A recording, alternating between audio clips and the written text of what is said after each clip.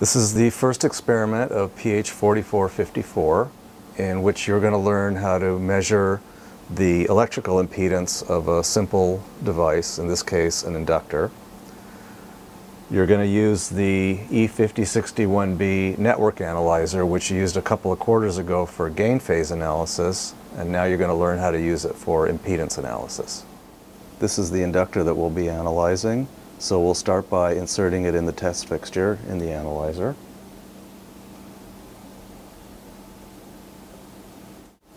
Next, we'll recall state number 5, which is set up for impedance measurement. And now we'll go ahead and do a sweep from 1 kilohertz to 1 megahertz.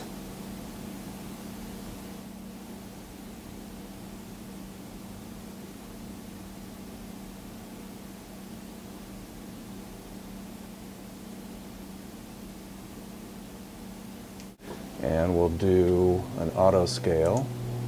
So the yellow curve displays the magnitude of the electrical impedance of the inductor as a function of frequency, and the blue curve represents the phase in degrees between the voltage and current applied to the inductor.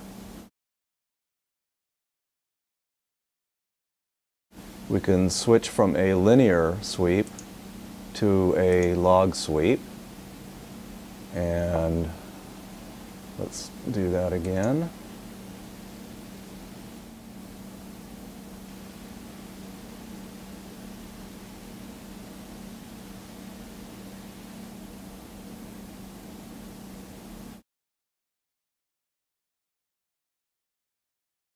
And now we can change the vertical scale from linear to log also. So how does this plot line up with what you would expect from theory for an ideal inductor?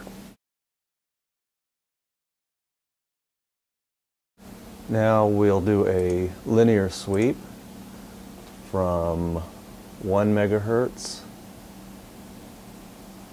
to 5 megahertz.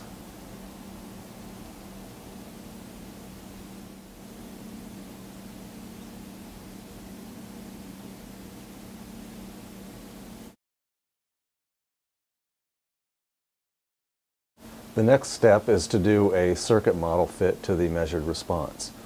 And as per the write-up, it says to find the resonant peak and put it about 1/3 to 1/4 of the display width from the right-hand side of the screen.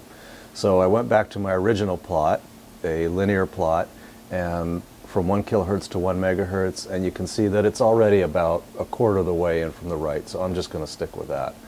So I'm going to choose Analysis and Equivalent Circuit, and I'm going to select the right circuit. It's circuit B in this case, and I'll go ahead and hit Calculate, and here it displays my values. So I can actually display the circuit right here, and I can turn on a Simulate, where it's showing a slightly dimmer plot on top of our data, which has a very close fit.